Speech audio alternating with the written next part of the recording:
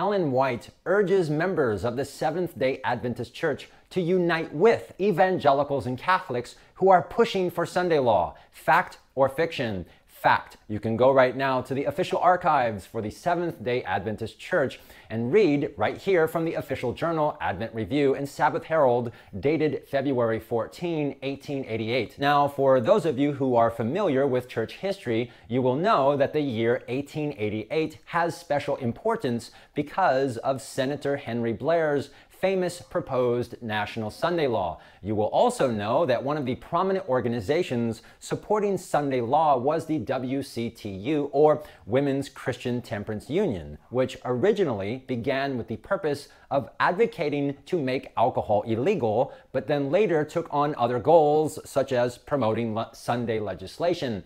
In a history book titled The World of Ellen G. White, which you can read for free online, the author affirms that of the two important national groups working for Sunday legislation, one was the WCTU. Students of Adventist history will also know that early Adventists, including Ellen White, not only openly supported the temperance movement, but often joined with the WCTU to work together to make alcohol illegal. In other words, we supported the government's right and duty to enforce legislation to protect civil society. And we also supported the work of other organizations who pressed the government to do this. But, and this is the critical distinction, we did not support everything that those organizations were doing.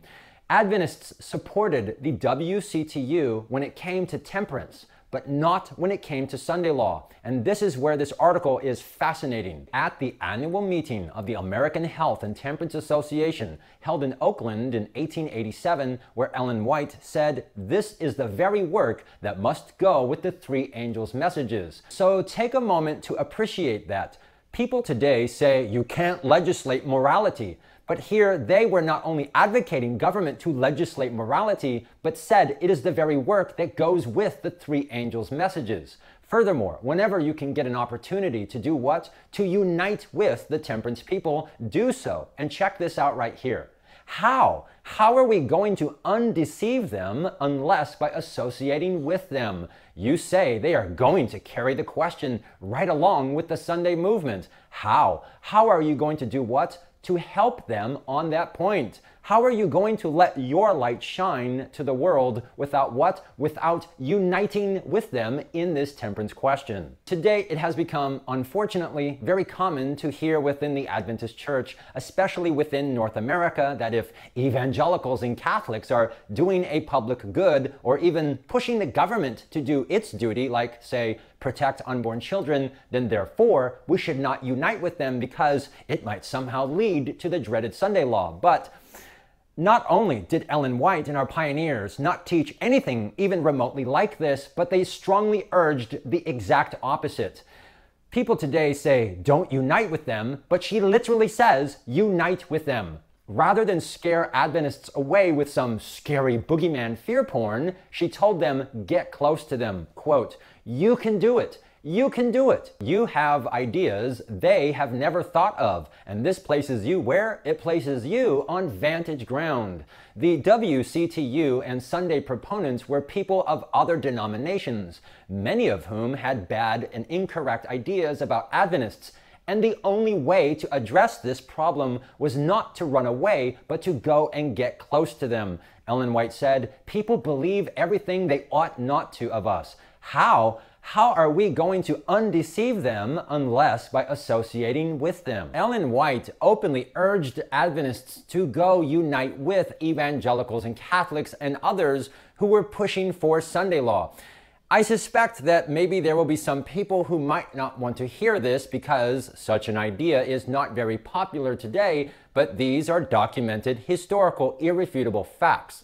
The important lesson is that yes, it's perfectly okay and even a moral obligation to unite with people of other denominations in a good work, so long as you are not uniting with them in any effort to do something that is not good. For example, if your local community gets together to pick up trash and clean up graffiti, and if there are Muslims, Hindus, and Buddhists in your community who do this, It does not make you a Muslim, Hindu, or Buddhist for picking up trash or cleaning up graffiti. To teach or even suggest otherwise is not only absurd, but it demonstrates that you don't care about your community. Another example is abortion. The government has both the God-given authority and the duty to protect the right to life, because without the right to life, you can have no other rights, including religious liberty. Religious freedom is dependent upon the right to life. So when Catholics and evangelicals petition the government to protect children from violence, this is not only something with which Adventists can unite, but with which we should unite, precisely because we aim to be champions of religious liberty. Hosea 12:3, the Bible defines the unborn as our brothers with the exact same word for born brothers, and we are our brother's keeper. Again, uniting with someone in a good work does not mean that you accept everything else that they teach. And to prove this point, when the American Medical Association began their famous Physicians' Crusade to make abortion illegal, these very same Adventists openly supported this work. This effort by the American Medical Association was led by Dr. Horatio Storer. Remember that name. And Adventists respond by stating in their journal, the medical profession have taken a what? A noble stand. As guardians of human life, they are what? They are compelled to do so, and society owes a debt of gratitude to who?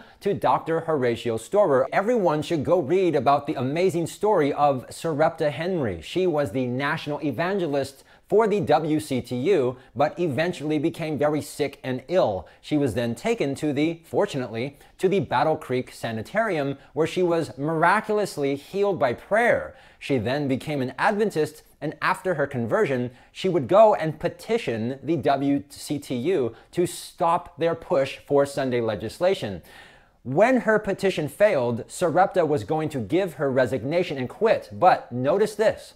Of all people, it was Ellen White who wrote to her and told her, no, don't do that. The Lord does not bid you separate from the Women's Christian Temperance Union. Now, this is, of course, a fascinating story, but what is so sad is that if Sarepta were alive today, she would have been completely discouraged and paralyzed with fear that this was all some terrible, deceptive, sinister work of the dragon and beast power.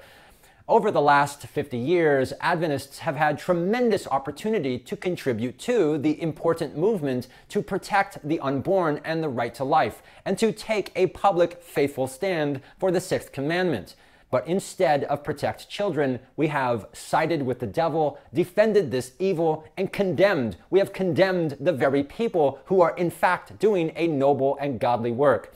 Speaking about the sale of alcohol, Ellen White asked, how can Christian men and women tolerate this evil? Yet today, the very leaders of her own church stand in the pulpit on Sabbath and defend the violent genocide of multiplied millions of little boys and girls, and they will slander anyone who opposes it, as has been documented in many of my videos. Ellen White very correctly urged Adventists to unite with Catholics and evangelicals. You can do it, she said. You have the ideas that they have never thought of. And this places you on where? On vantage ground. In closing, if you have not read the book Whirlwind of the Lord, The Amazing Story of Sarepta Henry, I highly recommend it. Thank you for watching.